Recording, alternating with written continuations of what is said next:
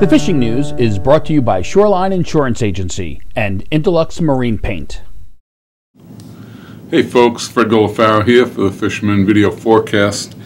Well, cod fishing was off to a good start before all this wind and cold turned against us.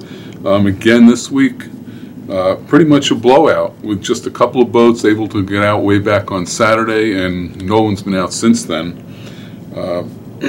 Tomorrow looks like the first good opportunity if the weather forecast holds true. I know several boats are expecting to sail, so let's keep our fingers crossed.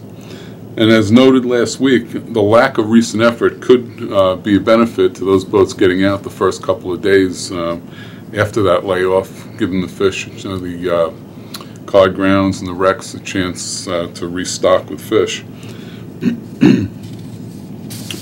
We did hear from Captain Rob. The Montauk's hot start to the cod season prompted him to make a move to Montauk for the winter. He'll be moving the Captree Princess to Uihlein's Marina. He'll be sailing daily, weather permitting, and you will need reservations if you want to get on board. And he expects to start fishing out of Montauk next week.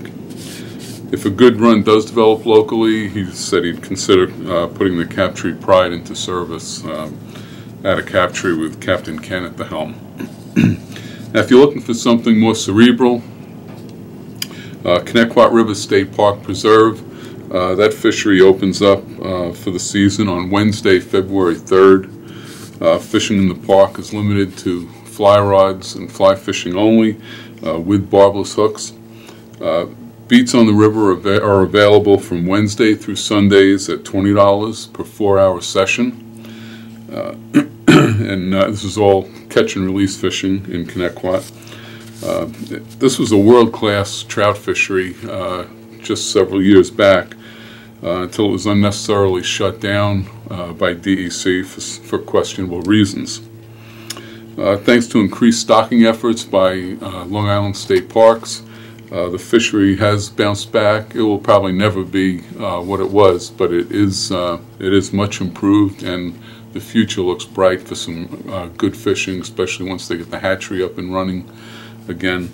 If you want to get the full rundown and an update on what's going on in the park, be sure to catch Angelo Peluso's article. He did a nice follow-up article in our March issue that's coming up, so you can check things out. In the meantime, it's a great place just to be in the park, to walk the banks, whether you catch fish or not. It's really a great experience, but the fishing has been, as I said, much improved, so the odds are you will catch some fish.